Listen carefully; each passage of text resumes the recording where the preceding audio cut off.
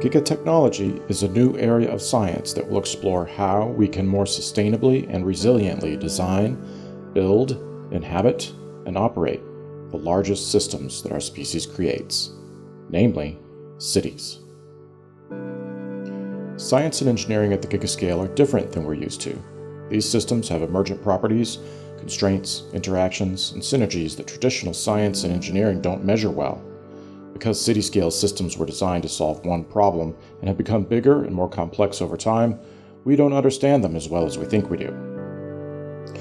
At the opposite end of the spectrum, nanotechnology research is transforming the fields of materials science, medicine, energy, computing, and manufacturing in profound ways. Matter has different properties at the atomic scale which researchers are learning to exploit with great benefits. Much has been spent researching the benefits as well as the hazards of nanotechnology. To the same degree, studying gigatechnology will result in equally profound transformations in fields such as architecture, city planning, public policy, civil engineering, and transportation. But, to date, very little attention has been paid to gigatechnology as a science. In studying gigatechnologies, it becomes obvious that they display properties that can't be anticipated from looking at big systems in isolation, but that emerge as a result of big systems interacting with each other, as well as with natural, social, and economic systems. Some of these properties are regarded as good and some bad.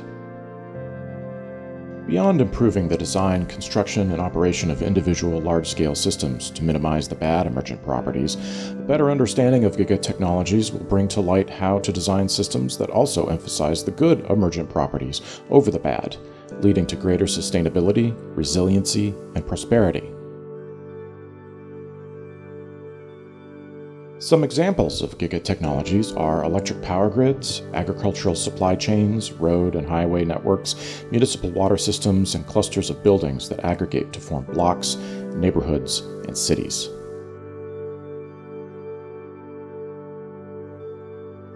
Some examples of emergent properties of gigascale systems are smog, community identity, climate change, rapid technological innovation, flooding, greater economic opportunities, heat island effect, vibrant cultural exchange, concentration of wastes, and increased personal mobility, to name a few. More than half of all the people on Earth now live in cities. By 2050, about 2/3 of humanity will be urban. As greater and greater constraints in energy, materials, water, and climate become evident, we need to think differently about how we inhabit our planet.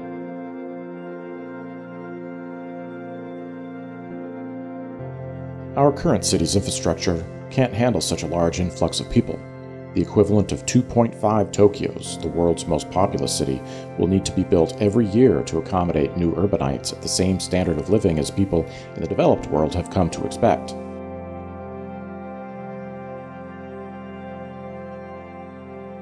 For many parts of the world which don't yet have developed infrastructure systems, the demand is too high for the supply. The result is an informal settlement pattern with inadequate, unsafe, or even non-existent infrastructure.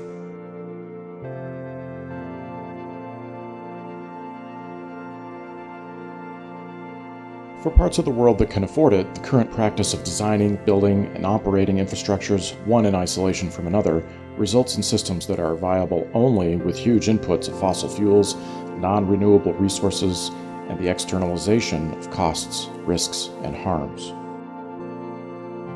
The flip side of that equation is that cities could be the ultimate leverage point to move us toward the sustainable habitation of our planet.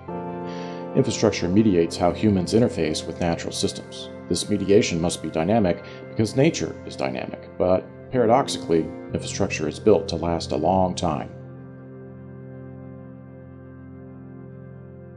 Nature builds gigascale systems too, but they don't function the way ours do. Ecological systems are flush with emergent properties, yet most, if not all, of these properties seem to enhance the welfare of the greater system.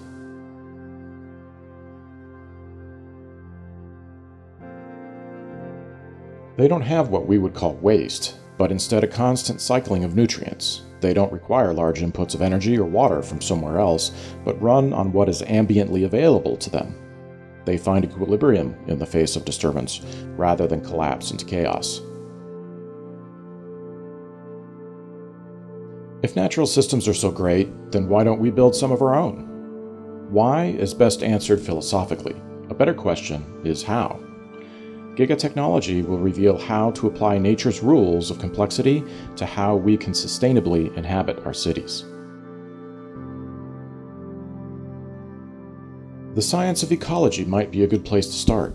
It blends the fields of geology, biology, and the earth sciences to study how organisms behave with each other, other species of organisms, and with non-living elements of their environment. Ecologists track the movement of materials and energy, individual organisms, and populations through living communities. So using ecology as a lens could show us how to shift our thinking from cities as a collection of isolated systems to cities as gigatechnology. It could be a key strategy toward building a future with thriving cities in the face of mounting constraints, much like ecologists focus on the community of life within ecosystems rather than study just one species. A successful research program in gigatechnology will require not only specialists from a variety of fields, but also generalists and synthesists, all working together in transdisciplinary teams.